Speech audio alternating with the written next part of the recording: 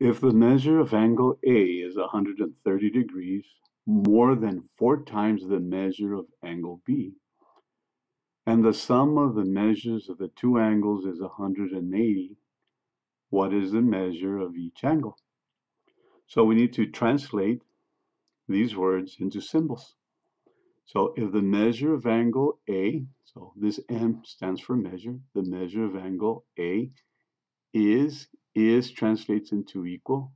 So if the measure of angle A is 130 degrees more than 4 times the measure of angle B. That's the first 3 lines.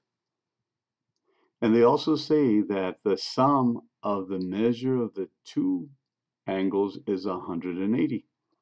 So if you were at the measure of angle A plus the measure of angle B, that would add up to 180. That would be the sum. Now that's a lot of scribble. It's probably easier.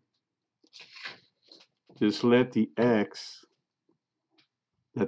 represent the measure of angle A. So it's easier to write an x than M angle A.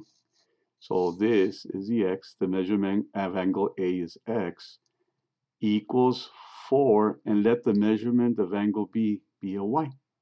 It's easier and quicker to write. Plus 130.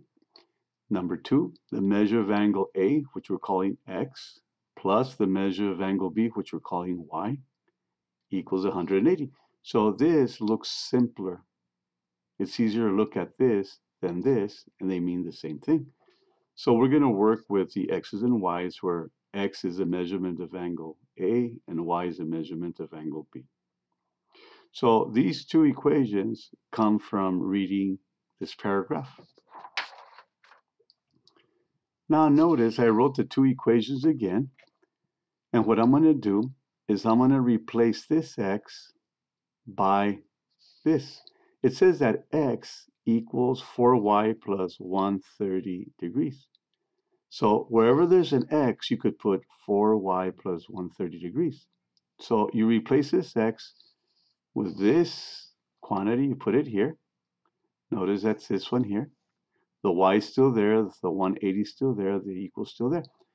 And the advantage of doing this substitution is that after the substitution, you just have to deal with one letter, one variable. Instead of x and y, all of them are x's or all of them are y's. In this case, all of them are y's. Now that they're all y's, all you have to do is get that y by itself. So 4y plus y is 5y. Here's a 130. Here's the equal. That's 180. Now we just need to move the 130 over by subtracting and then divide by 5 to get the y by itself. So we get the 130 to the other side by subtracting. So we cancel this, but if you subtract 130 from one side of the equation, you have to subtract 130 from the other side. And 180 minus 130 equals 50. This 5y is right here. So now just divide both sides by a 5. This 5 over 5 cancels to 1. 1 times y is y. And 50 divided by 5 is 10. So 5 divided by 5 is 1. 1 times y is y. 50 divided by 5 is 10. So now we had said that y was going to represent the measurement of angle B. So now we know that the measurement of angle B is 10 degrees. So what you do now is plug this information into one of the two equations we started off with. So here's the second one that we wrote, the second equation we wrote.